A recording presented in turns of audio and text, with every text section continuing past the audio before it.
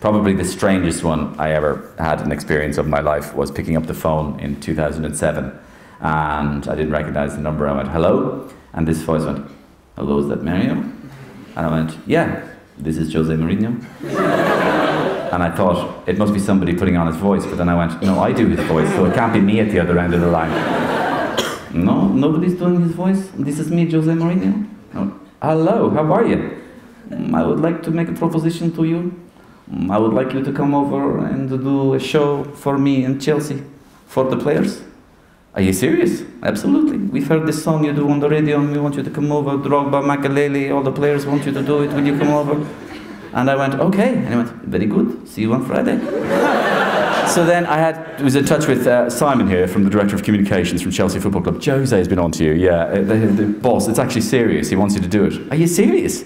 So eventually, long story short, I ended up taking a Ryanair flight over to London. Coming into a room, they had agreed that I would do José Mourinho with his coat and his scarf. I would do a fake press conference in front of his players and him, with him in the audience, with a little table that had said the special one on it. And I came in and I'd give them, the players, all pre-prepared questions. So Drogba is like holding a question. So I'm there, first question please, Drogba. And he's there, Gaffer, oh, do you think we can win the league this year? Shut up, Drogba, and eat your vegetables. And I'm looking down, kind of going, and Jose's going, ha, ha, ha, hilarious.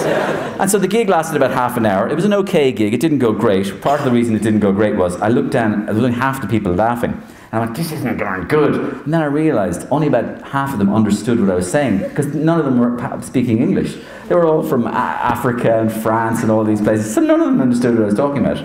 About 9:30 in the evening anyway, Jose sent them all to bed. Like, you know, have you ever seen Sound of Music? And it was like Christopher Plummer in The Sound of Bed. All right, children, go to bed. And so all these multimillionaires just start running up to bed. And I went, where are they all gone? And he went, John Terry's gone for a massage. Makelele's gone to play Xbox. Lampard has got to watch Match of the Day. Drogba, he is going to read the computer magazine about the cars. He knows where they're all gone.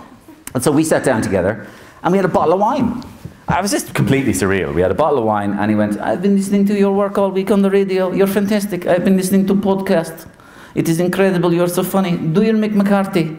And I'm like, you listen to the Mick McCarthy. I love your Mick McCarthy. I love your Mick McCarthy. And I went, you want me to do the Mick McCarthy now? He said, do your Mick McCarthy. So I'm there, all right, Jose. What the fuck do you want me to do Mick McCarthy for? And I looked over at him and he's there, that is Mick McCarthy, that is Mick McCarthy, that is Mick McCarthy, that is Mick McCarthy. It's completely surreal. And he's wearing, do the Irish manager, the Steve Staunton creature that you do. And well, all right, Jose, it's a bit of a banana skin there, but, you know, I'll give it a bash.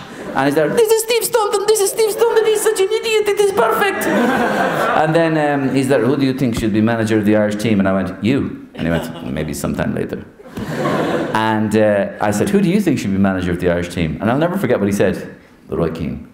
And I went, why? And he just said this thing in his very Jose way, because he's invincible. And only José Mourinho can say three-word sentences like that, you know.